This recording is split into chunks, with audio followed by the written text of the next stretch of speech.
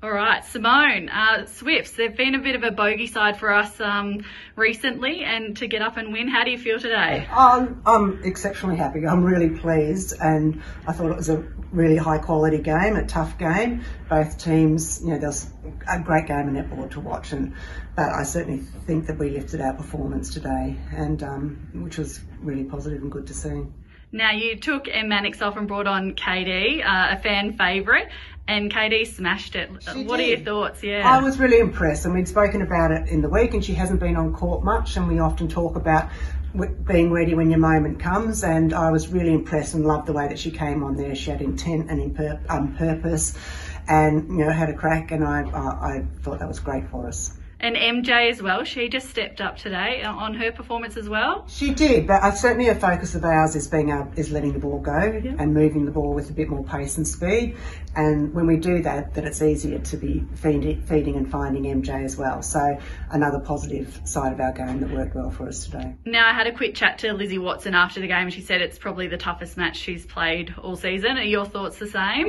It was a really tough game. It was a really tough game, and it's a game that was close, even though there's little surges here and there, but from the start until the finish, and I think that's just the experience that we need. But I also reminded them at the end, remember how hard it was and how hard you worked for that, because it doesn't get any easier from here on. So I think that was a really good experience for them to be in that tight, tough, hard game on the line, play by play. I thought that was excellent. I thought in the end they held composure and control quite well. And we're already halfway through the season, can you believe it? And so we're on top, which is amazing. Your thoughts for the second half of the season and how we'll fare there with the loading of players and things like that? Oh, everyone's travelling really well, really well. It's not unlike a load that we have, like training wise and everything back home. So everyone's travelling really well, but we spend a lot of time on recovery, treatment, massage. All of that is a big part of what happens between now, I think it's Tuesday. But it doesn't get any easier. It's tough each game. So we have to be ready to bring our best each game. So, and I know I've got players that are capable and ready. And you can tell that after the game you were really proud of the team. There were lots of smiles and you were going around to them individually. I was really proud of them because I think it was just a really important step for us. As you said, they beat us 3 times last year, and certainly in the preliminary final gave us a good whack. So I think it was a significant step for us. Doesn't mean that we're all that now. It's just it's a good hard fought win. Thanks, Simone. Hi everyone, it's Emily Mannix here and Kadie-Ann Dehaney after a great win over the Swifts.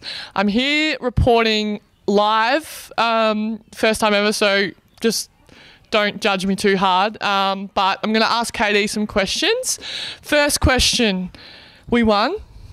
Yes. How did you find that game and what did you think of our team's performance, Kadie? Well, for the game today, I was really excited to get on court. I thought the Swifts are very good competitors as usual over the years, and it's very good to have that win back over them for a year? I think the last 3 times we have lost, so it was hard coming into this because we knew that they had it over us the last few times. But yes, I think being able to get that win halfway through the season, and we hadn't played them yet, so that was super exciting, wasn't it? Yes. And can I just say, Kadie's standout performance today, I'm not sure, I think she saved the day in the end. Did you, Kadie? No, it was a team effort because Joe and Kate and everybody, it was a team effort. For sure. But it was mainly you.